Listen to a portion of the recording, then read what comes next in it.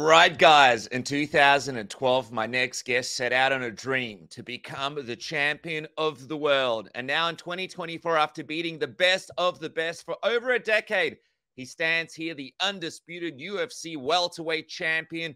Remember the name Belal Muhammad. Welcome for the very first time to Submission Radio, man.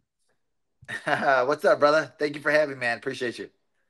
Yeah, man. Well, the pleasure's all mine. And I gotta say, dude, it's pretty crazy, right? The other week I saw you had the big parade in Chicago. What was that like for you, man, being able to bring back that belt to Chicago?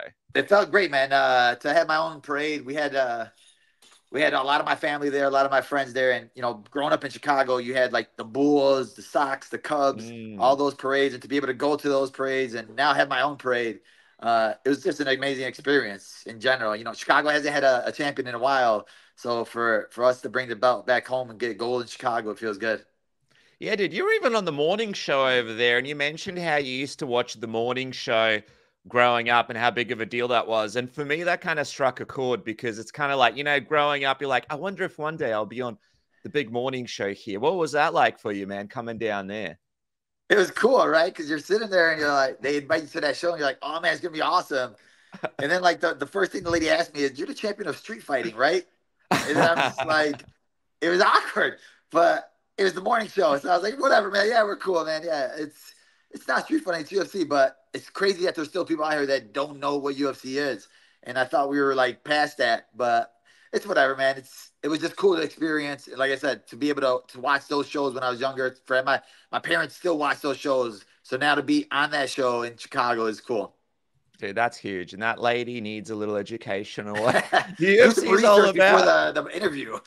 I know. It's like, it's the street fighting champion. That sounds about right. Dude, it's been what? Like it's been a good amount of time now since he won the belt against Leon Edwards, and you've had a chance for it to set in, sort of reflect on it, marinate a little bit. Tell me, man, how do you sort of reflect back on that awesome performance against Leon and the whole experience of winning the belt in Manchester? I mean, the experience in general in Manchester was amazing. We met some amazing people there. The Mm. fans there were great to get the support that I got from over there. And I had so many people from Chicago come out there with me, and just to have my family, my friends there. And the whole week I just felt a calmness about everything, just because I know how hard I worked. I know I belonged there. I know I was meant to be there for that reason. And my whole journey of getting there was a rough road, right? It took forever to get Hmm. there. So I was like, I'm gonna appreciate everything, and I'm gonna enjoy this whole week. So that whole week I was just having fun. I was chill the whole time. And then when I got in the cage, it just reflected on the fight, right? Because I didn't leave no stone unturned. I worked harder than I ever worked for that fight. And to go in there and dominate him the way I dominated him, when a lot of people around the world never was giving me a chance. And to prove a lot of people wrong and to prove my coaches and team right, uh, that was the best part, because we're a small team in Chicago. We have we're not the biggest names here. We don't have 50 UFC fighters in our gym, but we have like a small family gym, and I got those people that are with me from the start, that I've been with since high school. Since you know, uh, I've been with the same team 12 years. That I've been training with these guys that are in my corner working with me. So to be able to do everything with just us, and to see the road, we all work together. We all been to the ups, the downs together, and to enjoy the championship together was amazing. Oh, dude. I mean, it was an incredible performance by you. Absolutely amazing. You were able to get the belt with you. And it was a long journey to the belt, like you mentioned, like a lot of ups, a lot of downs, a lot of rough patches, you trying to get the fights that you needed to get to the belt. When you think back to your journey in the UFC, what do you think was sort of the toughest time for you when you look back on it? Honestly, probably the toughest time in general is maybe these last 2 years, and it was just the waiting game, right? Because Mm. I f- I felt like I did enough. I was stuck in limbo of like, when is it gonna happen? What else do I got to do? I beat this guy, I beat this guy, I beat this guy. Even all these guys now that are talking, I'm like, I had to beat four top five guys to even get my name mentioned for a title shot. And then even Mm. after beating Gilbert Burns, when they guaranteed me a title shot, it was still like, man, is it still going to happen? Is it really going to happen? Because it was such a long road. So that 2 years was the hardest part, because you're getting skipped over, you're getting talks of getting skipped over, and then in my head I'm looking like, what else do I got to do? I did everything. I beaten everybody. I'm basically fighting guys that are number one contenders. So it's like I'm a champion defending my belt every single one of these fights. Um, but God's plan is the best plan. So like being religious, I just trust God no matter what, and I know that His story is already written for me. So I can't sit there and stress about all this other stuff, negative stuff. There's gonna be people, there's gonna be haters, there's gonna be doubters. But in the end, my small circle, my family, my team, those are the only ones, those are the only voices that matter. And they were all pushing me, motivating me, telling me it's gonna happen, it's gonna happen. When it happened, it was the best time. What was the feeling when the belt actually got wrapped around your waist? I literally just got asked the same question by Joe. And I was like, for me, it was more so beating Leon, right? Because those 3 years that I was after that fight, it was you had to hear it the whole time. Leon would have beat him. Leon would have beat him. Those other 4 rounds would have happened the way this happened, that happened, and I'm telling them like it wouldn't have. That wouldn't have happened. But fans aren't the smartest. A lot of these guys are just haters, they're trolls, and they just want to sit there and just pounce at you until you give them a reply. So I had to hear it from them the whole time. And even fight week, you had to hear it from them. Even Leon's team, they were so cocky. But I knew that I could beat him. I knew that I was better than him everywhere. So for me to go in there and win it and win the belt, it was more so I just cared about beating Leon. Now that I have the belt around my waist, that's for my team, that's for my coaches, obviously for my people that needed a victory to have for them to have gold now. Uh, that's all for them. For me, it was like I knew I was better than Leon. I knew I was better than his team, and I proved it. Yeah, man. Obviously, like your nickname is Remember the Name, and now you're a part of this really exclusive club of a select few people that are able to hold a UFC world title, right? And I just want to get your thoughts on this. Obviously, there's a long list of legends in your division through UFC history. Let's just put GSP aside because obviously he's a legend and, in the talks of one of the greatest to ever do it. But if you had to sort of pick who you think is your second favorite or the second most accomplished UFC champion behind him, you've got Kamaru Usman, you've got Tyron Woodley, you've got Matt Hughes, you've got other names in that division like Robbie Lawler. Who do you think, who's that number two spot for you when you look at all the previous champions? I mean, I think most of them are all like different eras, right? Because even at the beginning, it was like, man, Hughes was this, and then GSP took over. And then all of a sudden, GSP left, and then T. Woodley had a great run, and people forget about his run and his knockouts. And he beat Robbie Lawler, who's had some of the best fights I've ever seen. So it's like, for me, I just think all these fighters just had their moments in their different eras. Right now, my era is with Usman, and I think I'm better than Usman. And when I look at him and I look at my fights, I was always chasing him, right? Because he was the one on top. So I always had my style, and I always thought my style could beat him. So all I could really do now is compete against the guys that I could touch, and he's the one I could touch. So I would say I'm obviously better. I think I'm better than Usman. So my goal now is I always put gold as the goal. Now GOAT is the goal. So like, I want my name to be right there where there isn't a clear number two under GSP, but I'm chasing GSP. I want to be right there next to him. I don't even want to be chased. I don't want it to be like who's number two when you talk about the welterweight division. I want to be like, man, Bully and GSP were the best welterweights in that division to ever do it. And if I get ahead of him, I get ahead of him. But like, I want to be neck and neck with him. And I think with these young guys that are next, right? You got the Shavkats, the JDM, the Ian Gary, and then if I do get Usman, having those names on my resume, which is already a great resume, I don't think anybody could complain if I compare myself to him. Oh yeah, man, it's an absolute killer's row in the welterweight division. You can even go back in time and be like, wow, like the guys in the top 10 right now are absolutely devastating. On Kamaru Usman though, Belal, obviously you guys have had a lot of respect for each other. Now that you're the champion, he kind of has his sights set on you. Obviously, he wants another shot at the title, and he's kind of like respectfully building a feud between you guys. I know he was on the podcast talking about how he feels like he's better in every area than you. What have you made of this sort of feud that's building between you guys now that you're the champion? I mean, it's funny because he's not better at taking head kicks than me, right? We both fought the same guy recently, and I dominated Leon, and he lost to him twice. So you're not better than me everywhere.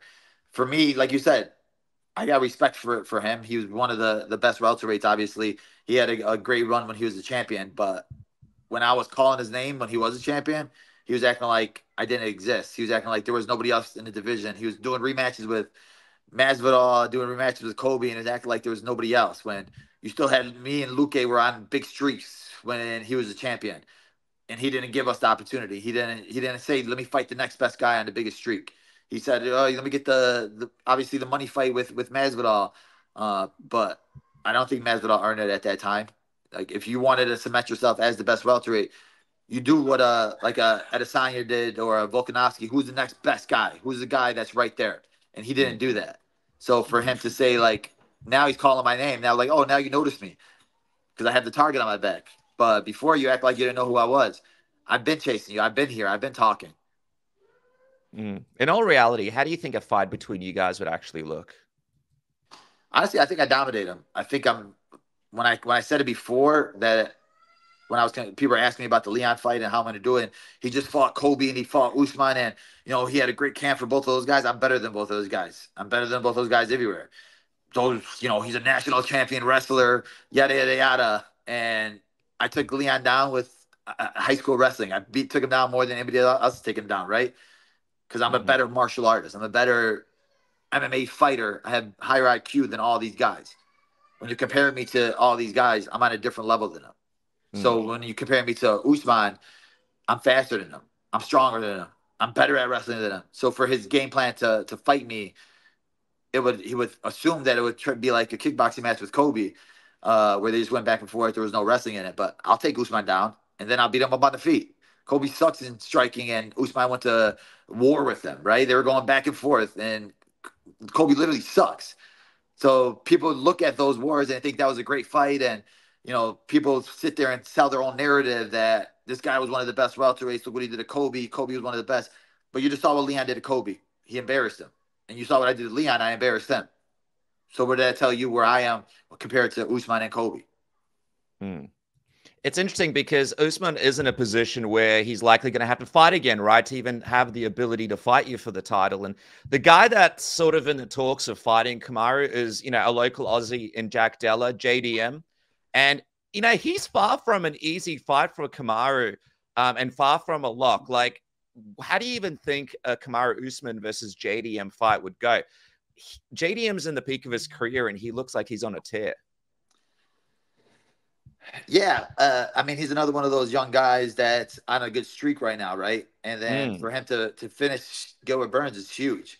But when you're looking back at that Gilbert Burns fight, Gilbert Burns took him down and controlled him pretty easily. And I think he just had those moments. Obviously, he showed that he had heart and he didn't have no give up in him. And he has that power at any moment, even in the third round, he can finish you. But I just think his grappling is suspect. His wrestling is suspect. Even when he fought that Basil Hafiz, he got taken down. And then he also had like low IQ moments where he was like jumping guillotine. And I was sitting there looking at this guy like, you just showed holes. You showed holes in your game. And I think Usman is smart enough to see those holes and exploit those holes. But obviously JDM has great boxing. He has knockout power. So I think it'll be a fun fight. But like for Usman, like you said, he has to find that guy, right? That's on that streak. And one win will get him that title shot. One win will get him in the talks to be there. And for sure, JDM, I think, could be that guy. All right, well, break this down for me because I see you and Shavkat are going back and forth. Shavkat was on the show. He was talking about, how he wants the next title shot against you. I saw something in the news about, 307. Shavkat mentioning UFC 307, but that's way too short of a turnaround. You just fought. And then I saw you were talking about December. What exactly is going on? And what exactly is Shavkat talking about? Can you bring us some insight on what's actually happening? I think Shavkat's, like you said, he saw me and Usman going back and forth. So he's sitting there like, man, let me throw my name in the mix somehow. What do I do? And he doesn't seem like a trash talker. So he's like, oh man, he turned the fight down with me. He said he was going to be an active champion, blah, blah, blah. I was like, yeah, I said, I want to fight in December. Like, why would I want to turn around in 70 days and fight in October 7th, which doesn't make any sense. Why would I not want to fight in Abu Dhabi, which is, a couple weeks after that in front of my crowd. So I think that was just him blowing smoke out there, like you said, trying to create a narrative, trying to create a storyline. And even in general, with the way he tries to create the storyline, people could say whatever they want to say, right? But Shavkat, his last one was against Wonder Boy. So there's not a man, Shavkat deserves it. He's next. He's undefeated, yeah. But there's also Ian Gary's undefeated, who I think he just beat a crazy puzzle and MVP. So there's not really like that clear number one contender. Even when he said, you didn't fight in 14 months, but I had a number one contender fight against Gilbert Burns, and I fought that fight on 3 weeks' notice. And then I waited as backup for Kobe and Leon. So don't compare your story to me that you just sat out for 14 months off of, finishing Wonder Boy, and then you didn't do nothing else after that. So obviously I'm going to be the type. I'm not a champion. I'm not going to sit out and be like, no, I want these guys to fight and me not fight. I want to fight. I want to fight these tough tests. I want to fight these guys, but it's going to be on my timeline now. I said December works for me. That works best. So if the UFC wants to book that in December, that's when it's going to happen. But it's not going to be on his timeline. I'm the champion. So whenever I choose to fight, that's when it's going to happen. And even if I choose you, I can sit there and pick who I want to fight right now, and that's who I'm going to fight. So watch your mouth. If it was up to you, man, who would you want to fight in December? I think it'd just be for me, if Usman didn't lose to Hamza and take that fight, but people forget it was a short notice fight, that would be the fight because he only lost to Leon. But now he lost 3 in a row. I think he would need another win. So for me now, it's all right. Shavkat's the boogeyman that they all think is unbeatable, and now I'm getting freaking 1,000 comments on my Instagram page anytime I post anything of the Shavkatians. So yeah, I think for me it would be another one of those tests to prove people wrong, to shut them up, right? My last 5 or 6 fights, everybody thought I was gonna get killed. They thought I was gonna lose. So he's another guy where I go out there and I smash him. What is your excuse going to be? If I go out there and I beat Usman, it's like, well, he's on a 3-fight losing streak. He's done. He has no knees. You just beat a bum. But if I go out there and I beat Shavkat, they're going to be like, what? Nothing. He was undefeated. He has all finishes. So now that's the guy that I'm putting my sights on. Yeah, man. 18-0, all finishes, like you said. How do you actually think the fight between you and Shavkat looks? Honestly, I think it looks exactly like the Leon fight. I think I dominated maybe for me, I have a different style every single fight. I come in there and I don't have to fight you a certain way. There's many guys out here that are specialists that have to fight you. Oh, all I can do is wrestle. All I can do is strike. All I can do is this. I can fight you going forward. I can fight you going backwards. I can fight you laterally. I could wrestle you. I can strike with you. The Gilbert Burns and Sean Brady fight, I didn't shoot one takedown. This Leon fight, I outstruck him and I out-wrestled him. So I think for myself, I see weaknesses in Shavkat that I'm going to exploit. I go into the fights and I look at my opponent's weaknesses and I take him there. I take him to where they're uncomfortable. So Shavkat looks like he's not uncomfortable now because he's undefeated. But these undefeated guys, like I dealt with Sean Brady, I know how to make him uncomfortable. And once I make him uncomfortable, I know how to break him. So I think that's where it's going to go with Shavkat is I'm going to make him uncomfortable, and then he's going to realize that there's levels to this, and I think it's going to end up being a finish. All right, guys, before we continue, just want to quickly shout out some sponsors that make this show possible, make this interview possible. First off is our friends at Manscaped. You guys can get 20% off and free shipping with the code word submission today. Manscaped has elite products that are going to change your game forever. What about the Beard Hedger? What about the Weed Whacker? What about the Lawnmower 5.0 that keeps your balls smooth and your game intact? You can jump on Manscaped today and just browse all of the great products available. And of course, don't forget, it's 20% off and free shipping today. Go on, get some Manscaped in your life and support this program now. And guys, this month we have an exciting offer for everybody out there in Submission Radio land. That's right, NordVPN is back on board supporting the program and is offering you guys an extremely great deal. Click the link nordvpn.com/submission now to get 4 extra months free on a 2-year plan. By the way, there's absolutely no risk on Nord's 30-day money-back guarantee, and you guys could try it today risk-free. NordVPN lets you watch sporting events, TV shows, and films that aren't available in your region. It protects your private data like bank details and passwords. It can switch your virtual location, allowing you to save money by purchasing flights, hotels, subscriptions from other countries at a cheaper price. What about the NordVPN threat protection feature that protects you from viruses, malicious malware, and phishing sites? It's the fastest VPN in the world with no buffering or lagging. It's premium cybersecurity for the price of a cup of coffee per month. And best of all, one NordVPN account can be used up to 10 devices. So go to nordvpn.com/submission now. Try it today. Support this show. Support yourself. And now back to the interview. All right, Belal, well, before we wrap up, I know you got a lot of fans out here, especially in Australia and New Zealand. I got some fan questions for you. Let's hit these fan questions up before we wrap up. First fan question is from Knockout of the Day at KO of the Day. Who do you think is a harder fight for you, Shavkat or Kamaru Usman? A harder fight? Mm. Honestly, I would say Kamaru, just because he's fought the highest level for so long, and stylistically, has one of the best IQs in the game. So I think for me, fighting somebody with the close to an IQ of myself would be a harder fight. And he still has tread on the tires. People will sit there and say, like I said, people must have forgot, right? And it's people are quick to forget about you. But he fought that fight with Hamza on 8 days' notice, and it was a game of inches in that fight, right? It could, if it was two more rounds in there, I would have been very interested to see how it would have went. But that was a guy that nobody thought could touch him. He was immortal, and Kamal made him look mortal on 8 days' notice in Abu Dhabi. So that's why I think that he would be one of the toughest fights in the division. I got a question here from Awado. Who is the toughest opponent that you faced in the UFC so far? I mean, you fought a killer's row, right? Who stands out to you as the toughest?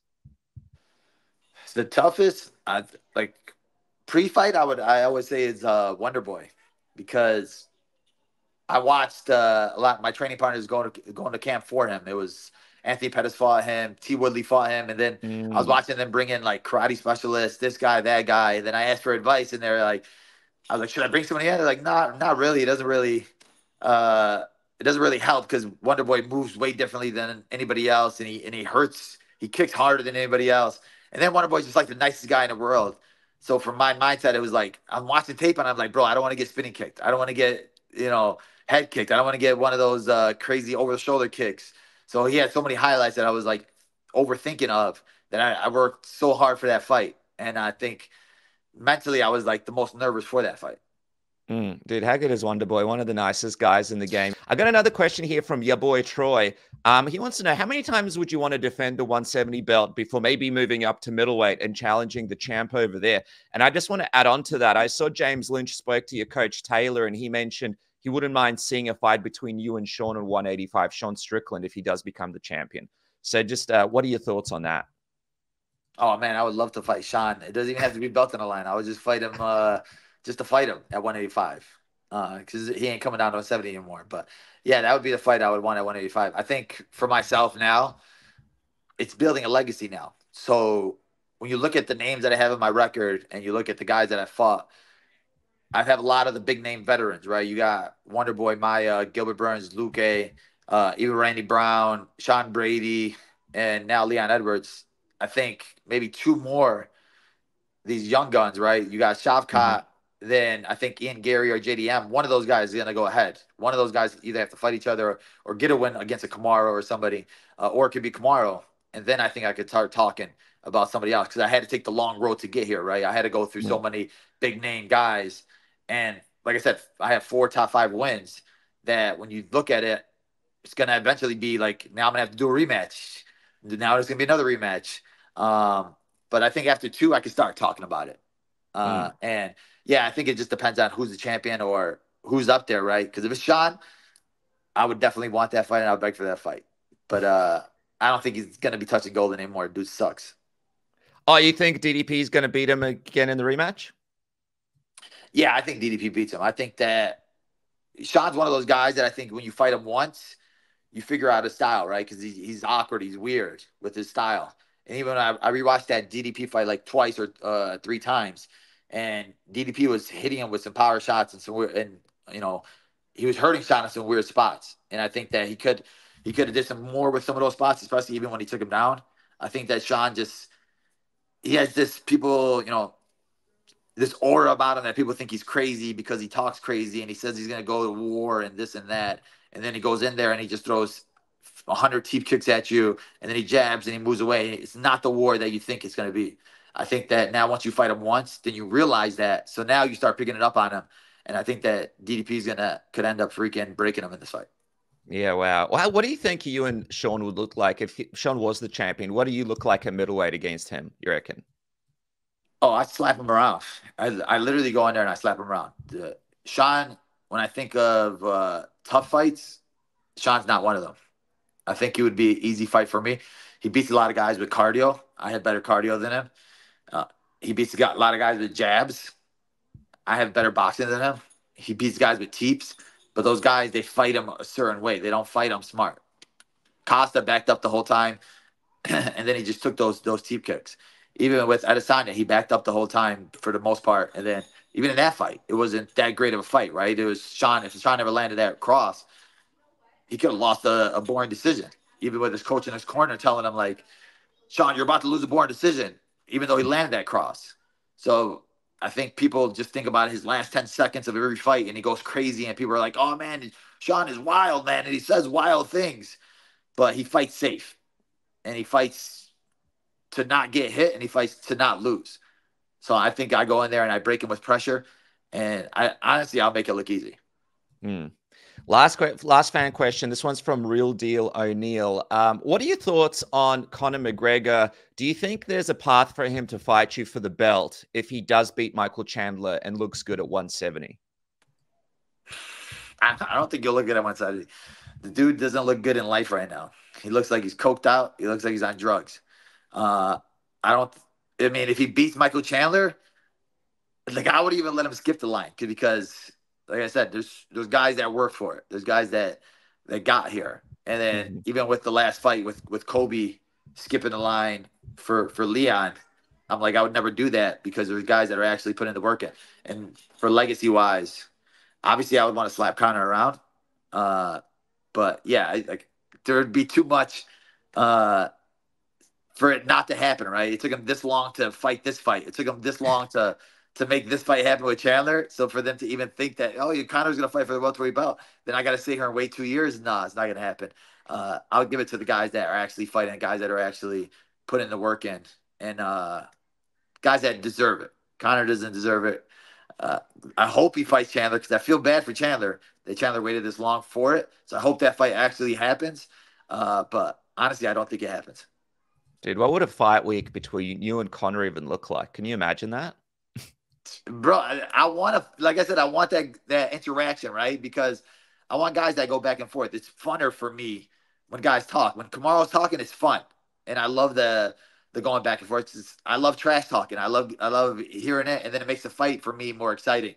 When guys are the nicest guys in the world, like there's nothing that I can say, and I would even want to like fake it where I'm talking trash to them.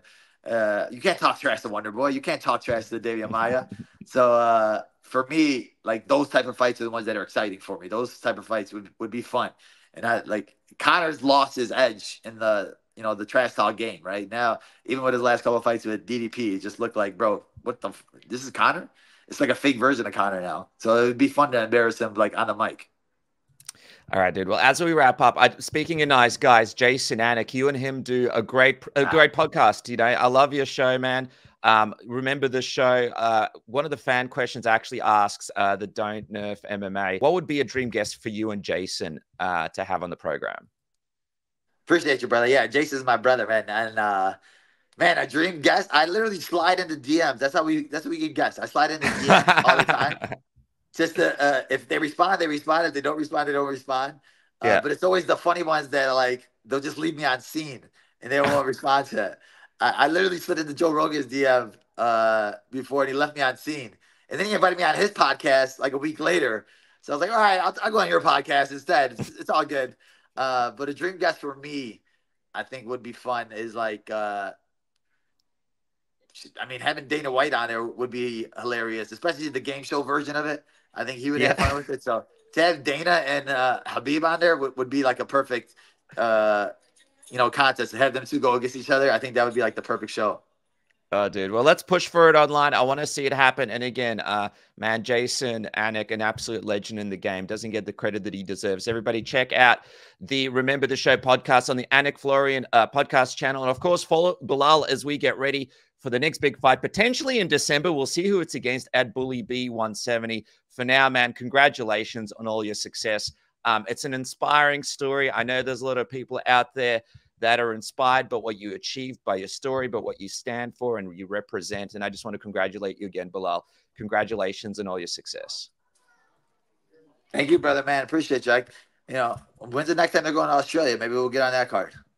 Yes, let's do it, brother. Let's do it. Appreciate you. Thank you so much.